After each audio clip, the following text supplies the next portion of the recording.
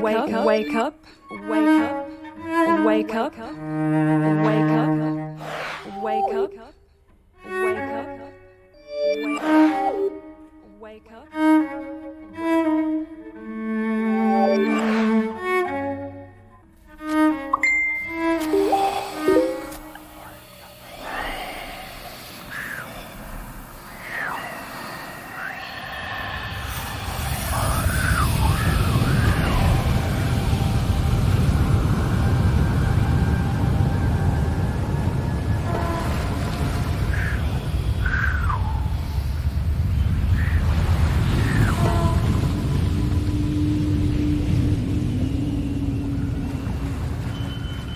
Thank you.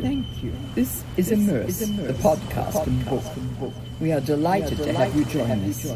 Immerse is produced by Charlie Morrow, Sean McCann, and Bart Plantenga for Morrow Sound, Vermont and Helsinki, and Recital Edition, Los Angeles. I'm Anaya Lockwood. Immerse.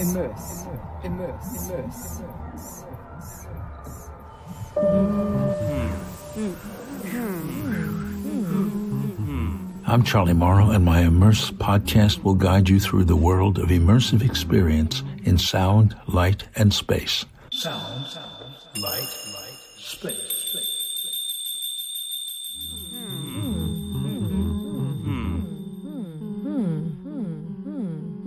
Pamela Z is a composer, performer, and media artist who creates works for voice, electronic processing, samples, gesture-activated MIDI controllers, and video. She's toured throughout the U.S., Europe, and Japan. She's composed scores for dance, film, and chamber ensembles, including the Kronos Quartet. Her awards include the Rome Prize, a Guggenheim Fellowship, and many more. She and I met when she was commissioned by the Kitchen in New York to create a 3D music work for my True 3D Soundcube in 2004. So, how are you? I'm very well, thanks. I'm in Vermont. Home and archive here is in the mountains. So what I'm doing here is I'm working on a book and a podcast called Immerse.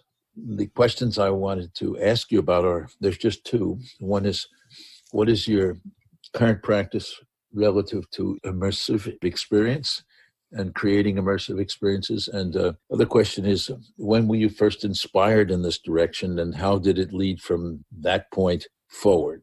Well, let's see. To answer the first part about what's currently happening, very interesting that you should ask that, because literally 2 days ago, had an opening at the American Academy in Rome as part of an exhibition called Cinque Mostre, that is a piece called Sonora Spolia.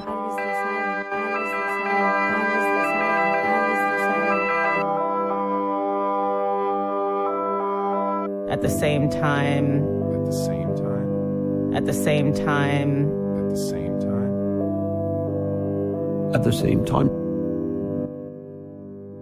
And that is a piece that I created by making interviews with about 40 people, mostly Rome Prize fellows that are here with me at the American Academy, but also some of their fellow travelers and a couple of visiting artists, visiting scholars, and one or two people on the staff here. So the idea was that I was going to create this piece. Actually, the larger work that I'm working on here is going to be a performance work. I've been working very hard on it, and the idea, basically this configuration of the piece is a 21-channel sound installation. But it's essentially in this cryptoporticus, which is, this long, sort of a wonderful arched hallway with 7 skylights where light comes in from the cortile above. And then there's, for each skylight, I have 3 speakers hanging. And so then it goes all the way down this long hallway. So it's very long, sort of 3x7 array of speakers. And I had designed the piece so that all these different fragments of speech sounds that I took from the interviews that I did are all being distributed among those speakers. And so the experience of the piece involves walking along that hallway in and among the speakers, almost like a little garden of sound, and with these voices popping up at all these different spots. So it's very immersive. It's probably more immersive as a sonic piece than anything I've made for a while. And so it's interesting that that's just so happens to be the project that I was in the midst of trying to complete when you contacted me. That's the thing I've been working on. And my plan is to go forward with, I'm making a solo performance work. And some of that material that was used in this 21 channel sound installation will certainly make its way into the performance work, but it will be immersive in a different way. It will will not be 21 channels that are discrete channels in the performance space. It'll more likely be a version of it that's just in a stereo, but very spatialized stereo, or maybe some places have this ability to do quad or some other kind of immersive thing, so the sound can be somewhat immersive. But I tend to work sort of back and forth between those. I tend to do a lot of work that doesn't require a multi-channel sound situation. And then I've had works that I've made that do require that, and then I've adapted them for a situation that doesn't have that kind, where I've had spatialized pieces that were originally intended to just be, stereo in the first place. Yeah. So that sounds wonderful. Could I ask you what first inspired you to, with sound and environmental sound altogether? Did something occur to you as a baby, or somewhere along the line that lit the fire? Well, I think I've been interested in sound, and I've been involved in music making also similarly long. And for me, the line between those things is very blurry and has never been clear to me. But I think I would say that a big turning point in my life artistically and sonically occurred in the early 80s when I started playing with electronics and with processing my voice with electronics. And that opened up my ears in a way, helped me to begin listening in a way that I had never listened to before. And it just sort of changed the trajectory of the way that I compose and the way that I put together sound and the way I think about sound.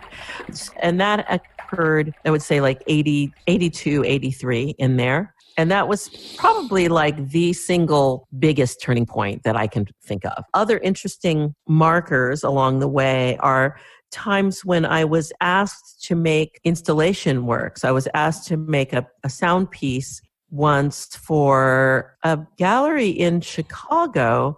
They had this exhibition called The Art of Artist Statement, and they asked all the artists involved to make something or contribute something to the show that had some relationship to the idea of artist statements, thinking about how do artists feel about having to write them, anything like that. So I recorded the sound of my own voice saying the sentence, I would like to think that the art itself would be enough of a statement. The art itself. Think, to think, to think, to think, to think, to think, to think. To think, to think, to think, to think. I would like to think the art itself. To think is enough of a statement. To think, to think. I would like to think that the art itself is enough of a statement. Is enough. To think is enough. Then I took that one sentence and I began cutting it up, granulating it, stretching it, compressing it, and making layers of it. And I built a sound piece that was built entirely out of me saying those words. Most of it was unintelligible in terms of as language, but every once in a while sentences would pop out. And at that time, this was long before I had the capabilities or the wherewithal to make a piece that was running off of a computer multi-channel sound. So I was trying to figure out a way to make a multi-channel piece that would sort of surround and envelop the audience. And the idea that I came up with was to make a 6-channel piece, but each channel would be half of a stereo pair that was panned hard left and hard right so that you actually had 6 discrete things. And then I created 3 stereo files that were all slightly different lengths that had these fragments of speech built in them. And then they would all play on a loop on, I believe, CD players. And so then there was 2 channels coming from each CD player surrounding them in the gallery so that there was, 6 speakers all the way around. And it was a constantly changing piece because the files were all different lengths. And so they would loop, but they would loop and out of phase with each other so that you could sit in the gallery all day and you'd never really hear the same combination of sounds twice. And so that was, if I remember, I'm just trying to remember off the top of my head, but if memory serves, that is maybe the first multi-channel sound installation that I made. And then another really important sort of moment for me was your series that you did in the Cube at the lab. No, I'm saying the lab. I mean the kitchen. The lab is in San Francisco. The kitchen is in New York. At the kitchen in New York, you did this wonderful series of, basically you curated many different composers, sound artists who were making pieces that would be on your cube, your Soundcube in the kitchen. And so I believe that the piece I made for that wound up being part of a triptych of pieces that I later made that were also for various configurations of multi-channel sound. But that was kind of a nice turning point for me when we did that, because I had to really sit down and learn how to think about putting sound in all of these different, like how to make decisions about where each of these sounds was going to come from and how they were going to, interact with each other in this very specific kind of a multi-channel immersive situation. So yeah, that was kind of an important one. And then I'll mention one other piece that I made that was quite immersive, and in this case was both video and sound. So I don't know if you're familiar with this guy, Not Human. I sure am. He had, at the time, a gallery in San Francisco called Recombinant Media Labs. And he has since then reanimated that project as something that happens at the Gray Area Theater in San Francisco. But at that time, it was in his Recombinant Media Labs gallery. So he has this room that he calls the Cine Chamber,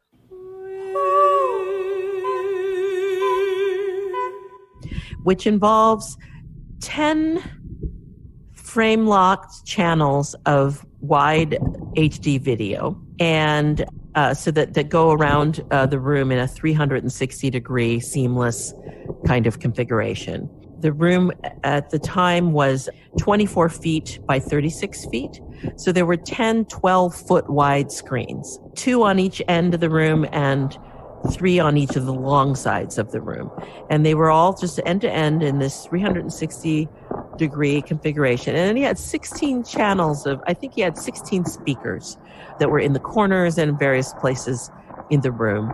And I think there were subwoofers maybe implanted under the floor or something. And so I was commissioned to make a piece for that space. And everything I'd ever seen in there at that point had been people either showing 10 copies of the same single channel piece, or sometimes they would show a 2-channel piece that would just alternate the screens. But I hadn't seen anybody really make a piece that was site-specific to that room. Since then, I've seen some amazing works for that configuration, but at that time I had not.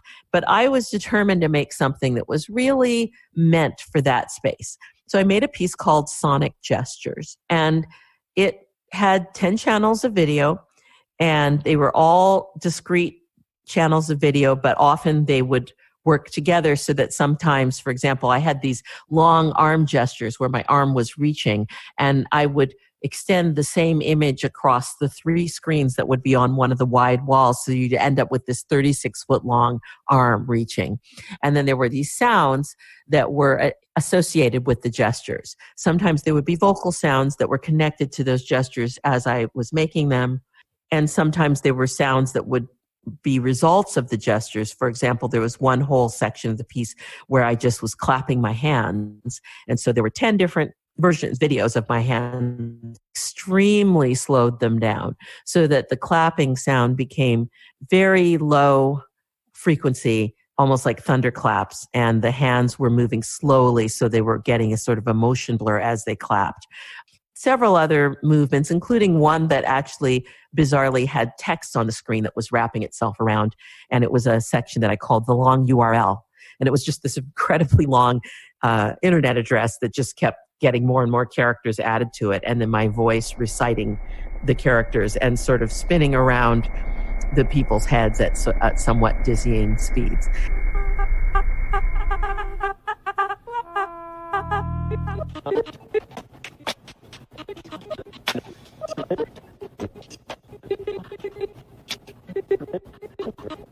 http://www.due-to-high-call-volume_extremely long ~stick equals you might want to write this down, comma, all one word, plus sideways frowny face, open parentheses. So that was sonic gestures, and that piece was kind of a major thing for me because I was doing a lot of work with video and performance, but I think it was the first sort of major video piece that I made, and it was also multi-channel video and multi-channel sound. And it was intended to be entirely immersive, that people would be inside of this 360-degree array and just be surrounded on all sides by image and sound.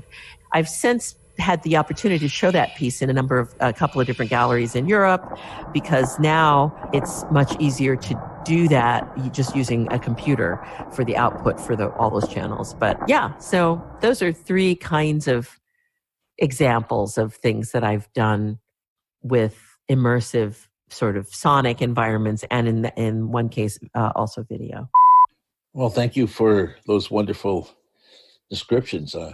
You're very vividly conveyed what they're like, and I would hope to experience them myself. They sound wonderful. I appreciate very much that we could have this conversation, and delighted that you made the time to meet me today. So thank you very much. Absolutely no problem at all. It was fun. And I hope that we cross paths again soon, Charlie. Thanks for the project you're working on. It sounds great. Much appreciated. We'll be in touch. Thanks. Bye-bye. Bye.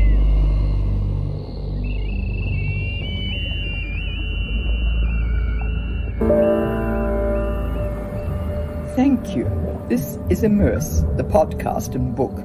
Immerse is produced by Charlie Morrow, Sean McCann, and Bart Plantenga for Morrow Sound, Vermont and Helsinki, and Recital Edition, Los Angeles. Immerse. Immerse. Immerse. Immerse. Immerse. Immerse. About to end.